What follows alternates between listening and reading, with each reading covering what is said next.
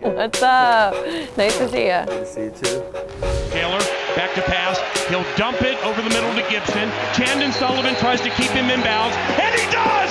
Breaks down Chandon, and that's the ball game! Wow. Your Minnesota Vikings have won 6 in a row! 6 straight one-score victories.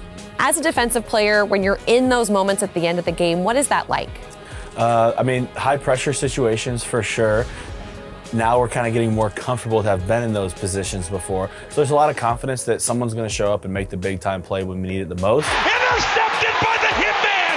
Let's go, boy! As we're building this season on to week 10 already, we're trying to solidify what that identity and what our standard of our defense is. How would you describe the identity right now? You know, I think it's, you know, a group of guys who love one another, and you see through our play together how much infectiousness there is or passion there is behind our play. And so I think you have a squad that loves one another, that trusts one another to show up. It's the grittiest group I've ever been with, man. Grace, what's going to win this game, all right now?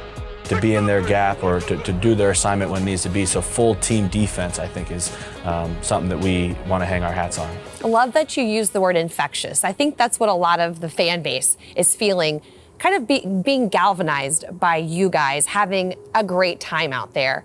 Has there been a moment in your career, and what would it be, that you felt this way about a certain team that you're on?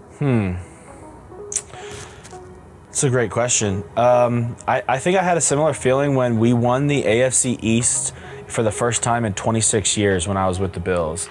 That's interesting you bring up the Bills. Obviously, that's where we're headed on Sunday. What do you think your feelings are like heading into that game? Yeah, I know it's going to be an emotional game for me. I think that the closer we get to kickoff, the more. Like right now, I don't really feel it as much, but as we fly back to Buffalo, which where I lived for the last 4 years, and stay at the hotel right by my friend's apartment, and do all the things that we'll do there Saturday night and Sunday, I'm sure I'll get more amped up, and sitting on the away sideline is going to be a very funky feeling. But when the schedule first came out, this was obviously one of the games on the schedule that I really looked at and highlighted, like, oh, this is going to be a fun one. Now they go to Buffalo. Josh Allen's got a dinged arm. I think over these next 2 weeks, we're going to find out exactly who Minnesota is.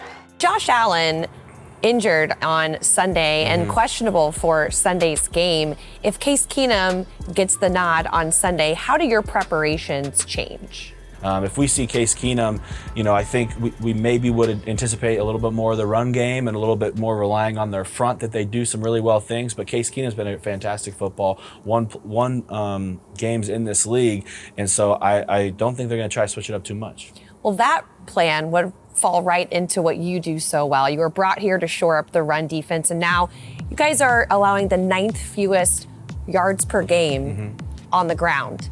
What is working so well for your guys up front? I think we're starting to understand the new defense a little bit better. So having us up front playing schemes a little different than what we've been used to in years past, and seeing different offenses for the first time, getting those looks, and I think we always get better as the game goes on too. And then it helps when our edge department is doing their thing too. This is also a very opportunistic defense. Not a game that has not had a turnover. It's pretty remarkable you're on that type of a streak as well. When it comes down to how turnover is going to affect the game, why is this team so good at creating them at crucial times? The ball came out at the end of the play, and the Vikings recover it with Harrison Phillips.